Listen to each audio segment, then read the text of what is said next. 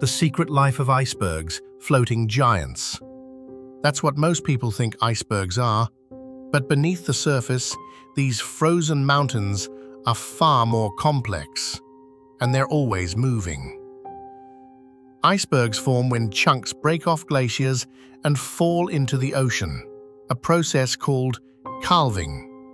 Most of an iceberg's mass, almost 90%, stays hidden underwater.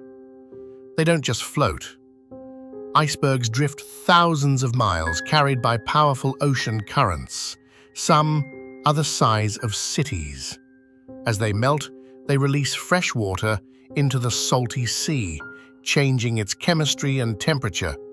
This can slow down ocean currents, which affect weather patterns all over the world.